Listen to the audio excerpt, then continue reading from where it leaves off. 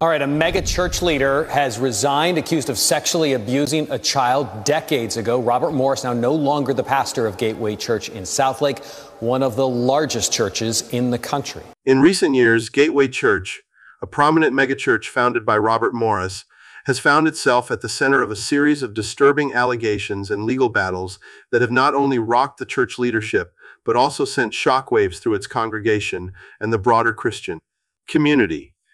The most recent and arguably most devastating event occurred just 2 months before Robert Morris's resignation over explosive allegations of child sex abuse. This development followed the settlement of a significant lawsuit in which at least 5 Gateway Church pastors and a youth leader were accused of concealing the sexual assault of a minor by another church member. Filed in Tarrant County, Texas, in August 2020, the lawsuit brought by a minor identified as AD and her mother cast a dark shadow over the church's handling of serious allegations within its community. The named defendants included Gateway Church, Denise Edwards, youth leader Logan Edwards, Doe Vaughn, and pastors Kelly Jones, Rebecca Wilson, Samantha Golden, Mondo Davis, and Sion Alford. The plaintiffs, both active members of Gateway Church, sought damages ranging from more than $200,000 to $5 million, citing gross negligence and a breach of fiduciary duty by the church leadership. The lawsuit revealed a deeply troubling scenario. March 14, 2018, the minor was sexually assaulted by an unnamed member at the member's personal residence. In his capacity as a youth leader, Logan Edwards allegedly learned of the assault through conversations with the perpetrator and other youth. Despite being aware of the allegations, the youth leader, along with several pastors, failed to report the incident to Child Protective Services, law enforcement, or even the minor's mother. Instead, they purportedly engaged in a campaign to conceal the assault, discredit the victim and her mother, and obstruct the police investigation. This alleged cover-up not only caused immense emotional distress and public embarrassment to the plaintiffs, but also resulted in significant evidence degrading, further complicating the investigation. The church settled the case on April 18, 2022, through a confidential agreement in which the defendants admitted no liability, asserting that the settlement was to buy peace. This settlement, however, did little to quell the controversy and distrust that had begun to brew within the congregation.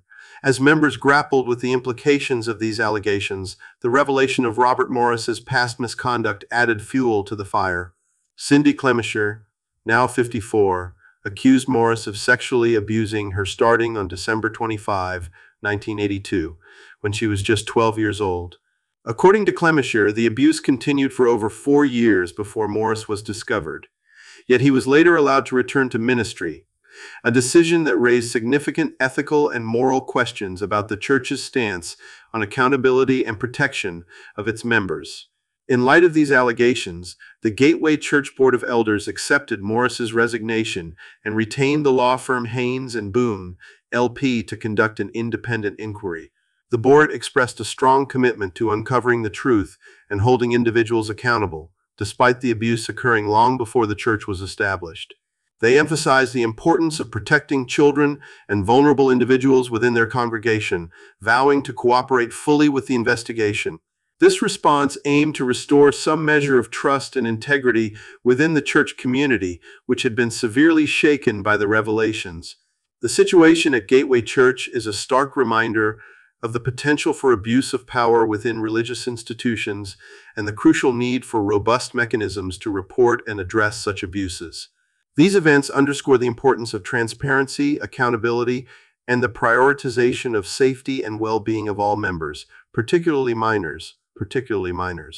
The failure of church leaders to report the allegations and their subsequent efforts to conceal the truth reflect a gross violation of trust and responsibility, raising questions about the culture and governance within Gateway Church. As the independent inquiry by Haynes & Boone, LP, proceeds, there is a hopeful anticipation within the congregation and the wider Christian community for a thorough and unbiased investigation. The findings and subsequent actions taken by the church will be critical in determining its future direction and ability to rebuild trust. This case also serves as a powerful reminder of the need for faith communities to maintain vigilance, compassion, and justice in addressing and preventing abuse. The real and lasting impact of abuse. The real and lasting impact of abuse on victims cannot be overstated, and the stories of and Cindy Clemisher highlight the urgent need for systemic changes to ensure the safety and protection of all members.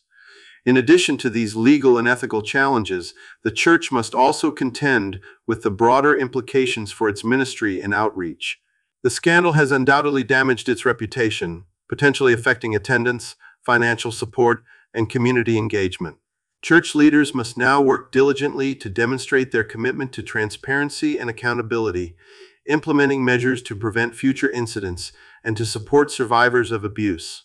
This includes fostering an environment where allegations can be reported safely and handled with the seriousness they deserve, providing training and resources for staff and volunteers, and establishing clear protocols for responding to allegations of abuse. Furthermore, the impact on the congregation must be considered. Many members may feel disillusioned or betrayed by the church's handling of these allegations, leading to a potential decline in trust and engagement. Pastoral care and counseling will be essential in helping the congregation navigate these turbulent times, providing support and reassurance as they process the revelations and their implications. Open communication from church leaders about the steps being taken to address the issues and prevent future incidents will be crucial in rebuilding trust and fostering a sense of community and accountability. As the church navigates this challenging period, it also has the opportunity to lead by example, demonstrating a commitment to justice, transparency, and the well-being of its members. By taking decisive action and prioritizing the safety and protection of all individuals within the church community, Gateway Church can begin to rebuild its reputation and restore the trust of its congregation and the broader community. This case serves as a powerful reminder of the responsibilities that come with leadership and the importance of creating a safe and nurturing environment for all members. In conclusion, the events at Gateway Church highlight the critical need for accountability, transparency, and a steadfast commitment to the safety and well-being of all members within religious institutions. The church's response to these allegations will be instrumental in determining its future direction and ability to rebuild trust and integrity within its community. As the independent inquiry proceeds, there is hope for a thorough and unbiased investigation that will bring clarity and justice, paving the way for systemic changes that will protect the vulnerable and ensure that faith communities remain safe and nurturing spaces for all members. The stories of A.D. and Cindy Clemisher serve as powerful reminders of the real and lasting impact of abuse and the importance of vigilance, compassion, and justice in addressing and preventing such acts within all communities, including faith-based organizations. The hope is that through these painful revelations and subsequent actions, positive changes will be made to protect the vulnerable and ensure that faith communities remain safe and nurturing spaces for all members. As the situation at Gateway Church continues to unfold, it provides an opportunity for other religious institutions to reflect on their own practices and policies regarding the handling of abuse allegations. The importance of establishing and maintaining a culture of transparency and accountability cannot be overstated. Religious leaders must recognize their moral and ethical responsibility to protect their congregants, especially the most vulnerable, and to respond to allegations of abuse with the utmost seriousness and integrity. Educational programs and training for church staff and volunteers on recognizing and reporting abuse are essential in fostering a safe environment. Implementing clear and accessible reporting mechanisms will encourage individuals to come forward without fear of retribution or dismissal. Additionally, partnerships with local authorities and child protection agencies can help ensure that allegations are investigated thoroughly and appropriately, with the welfare of the victim as the primary concern. The role of the congregation in supporting survivors of abuse is also crucial. Creating a supportive and compassionate community where victims feel heard and validated can significantly impact their healing journey.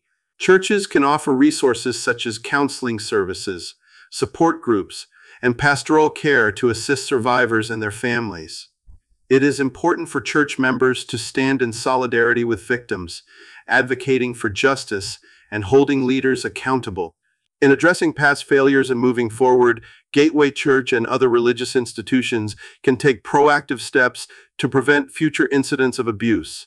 This includes regular reviews and updates of policies and procedures, ongoing education and training, and a commitment to transparency and accountability. By fostering a culture of openness and integrity, churches can build a foundation of trust and safety for all members. The impact of these allegations extends beyond the immediate church community, affecting the broader perception of religious institutions. The actions taken by Gateway Church in response to these allegations will be closely watched by other faith communities and the public, demonstrating a genuine commitment to addressing and preventing abuse and supporting survivors can help restore faith in the integrity and moral leadership of religious institutions. Ultimately, the goal is to create a safe and nurturing environment where individuals can worship and grow in their faith without fear of abuse or exploitation. The lessons learned from the events at Gateway Church can serve as a catalyst for positive change, inspiring religious institutions to prioritize the well-being and safety of their members. By embracing a culture of accountability, transparency, and compassion, faith communities can fulfill their moral and ethical responsibilities and provide a sanctuary for all who seek spiritual guidance and support. In this journey towards healing and restoration, it is essential to remember the core values of faith, hope, and love. These principles can guide the actions and decisions of church leaders and members as they work towards creating a safe and supportive community. Through collective efforts, religious institutions can uphold their sacred duty to protect and nurture their congregants, ensuring that their places of worship are truly safe havens for all.